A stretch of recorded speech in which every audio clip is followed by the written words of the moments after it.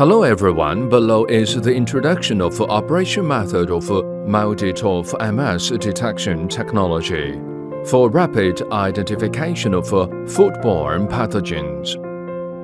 The main content is divided into 4 parts. Part 1. Pre-processing of bacterial strains before running the machine. Each time, microbial mass spectrometry is used for bacterial strain identification. Calibration and quality control must be carried out. A1 target point is the calibration target point, and A2 target point is the quality control target point. First, the bacterial strain pre-processing process is introduced.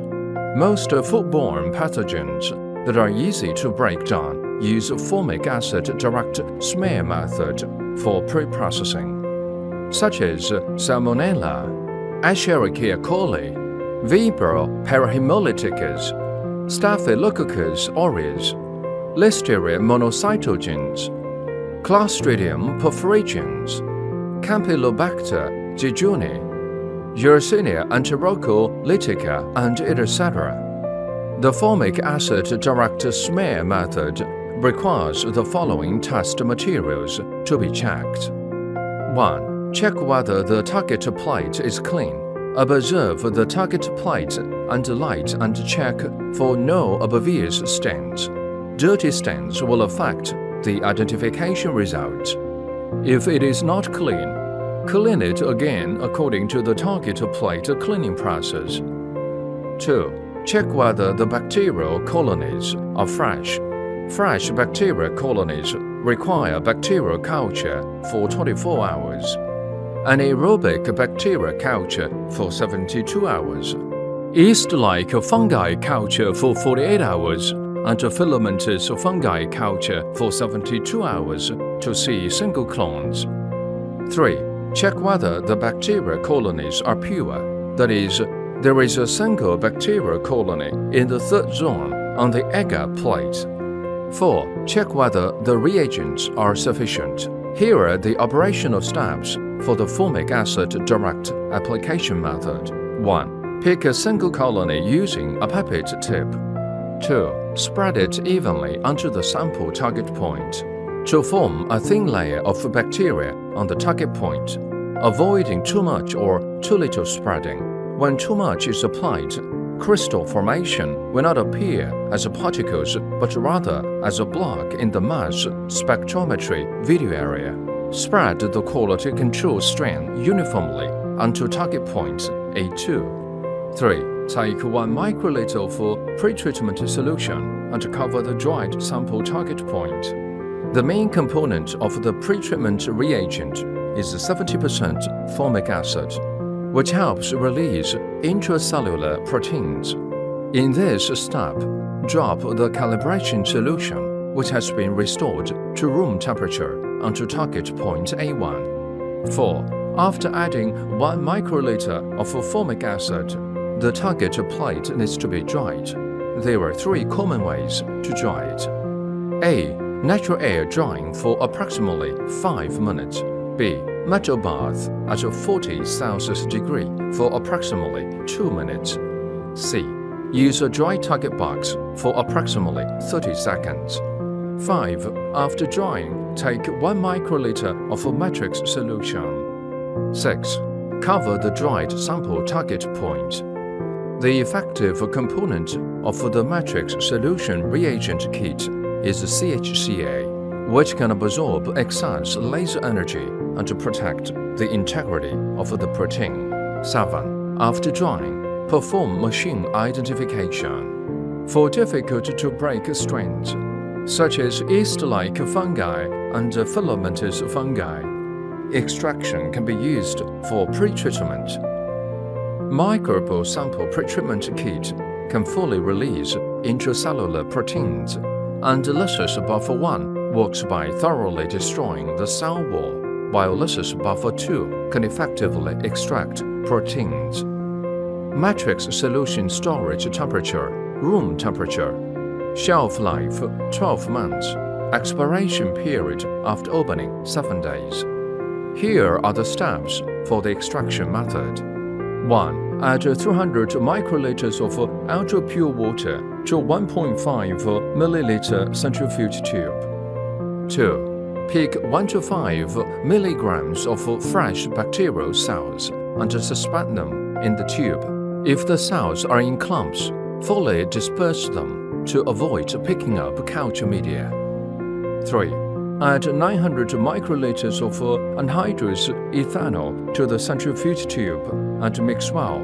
The ethanol concentration becomes 75% at this point, which acts as a sterilization agent. 4. Centrifuge the tube at 12,000 rpm for 2 to 3 minutes and discard the supernatant after centrifugation. Use a pipette to fully aspirate the residual supernatant and let the pellet dry at room temperature for 5 minutes to allow the ethanol to fully evaporate. 6. Add 20 microliters of microbial sample lysis solution 1 to the centrifuge tube and mix well using a pipette. If the sample is gram-positive bacteria or fungi, let it sit at room temperature for 15 minutes to fully destroy the cell wall. 7. Add 20 microliters of microbial sample lysis solution 2 to the centrifuge tube and mix well using a pipette. 8. After centrifuging at 12,000 rpm for 2 minutes, obtain the final extraction product. The supernatant after centrifugation should be clear. 9. Aspirate 1 microliter of the supernatant and add it to the sample target point. Be careful not to aspirate the bacterial cell pellet. At this step, add the calibration solution that has been restored to room temperature to the A1 target point. Place the quality control strain on the A2 target point. Dry and add 1 microliter of 70% formic acid for cell lysis. 10. After drying, cover 1 microliter of matrix solution on target points A1 to A4. 11. Finally, wait for the sample to dry and to proceed with the machine identification. Note that within 30 minutes, the matrix solution must be applied. If heated at 40 Celsius degree, it must be taken away immediately after drying, and machine identification must be completed within 2 hours to avoid protein degradation. Part 2. Preparation of calibration quality control before machine identification.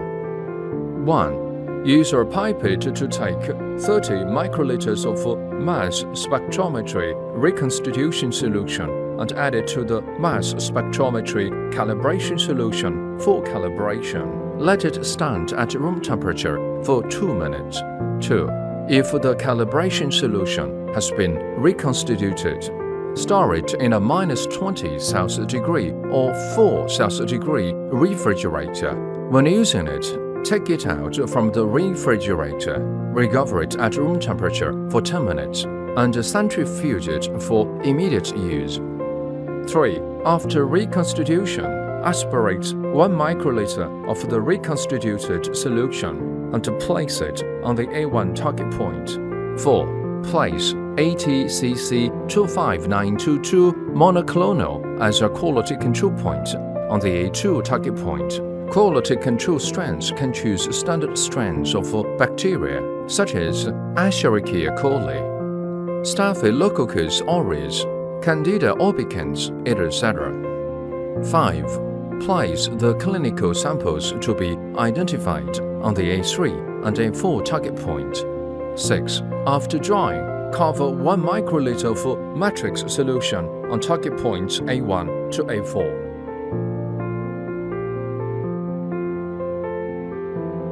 7. Wait for the samples to dry and to proceed with the machine identification. Part 3. Bacterial strain machine identification process. 1. Open the software and enter the operation interface. 2. Click the Enter, Exit, Target button, and the instrument will exit the cabin. After the cabin is exited, open the door and take out the target holder. 3. Place the target plate on the target holder and fix it with 2 positioning pins. The target plate and the target holder need to be aligned around the edges. 4. Place the fixed target plate and holder flat in the sample compartment. Close the cabin door and then click Enter Exit Target. 5. Wait for the instrument to enter the cabin and wait for the progress bar to reach 100%. 6. Perform calibration and select the A1 target point of the calibration sample. 7. Click the Manual Acquisition button and perform calibration after acquiring a qualification spectrum.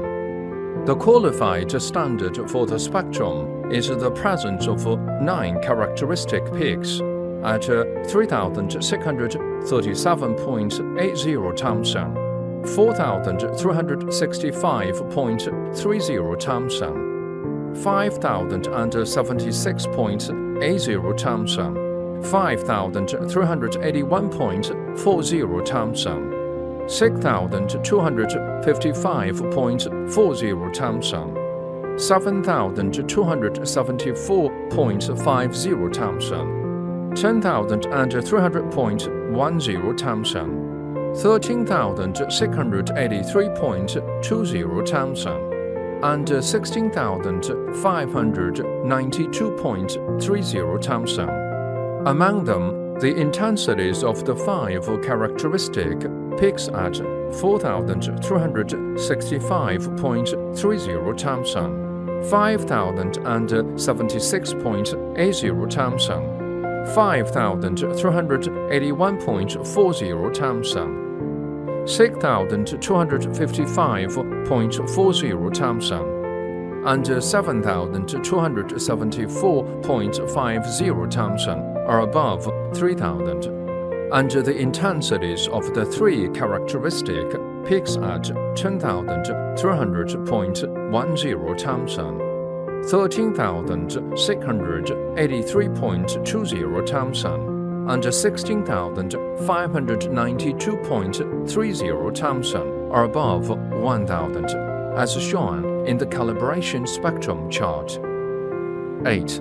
Click the calibration function card interface.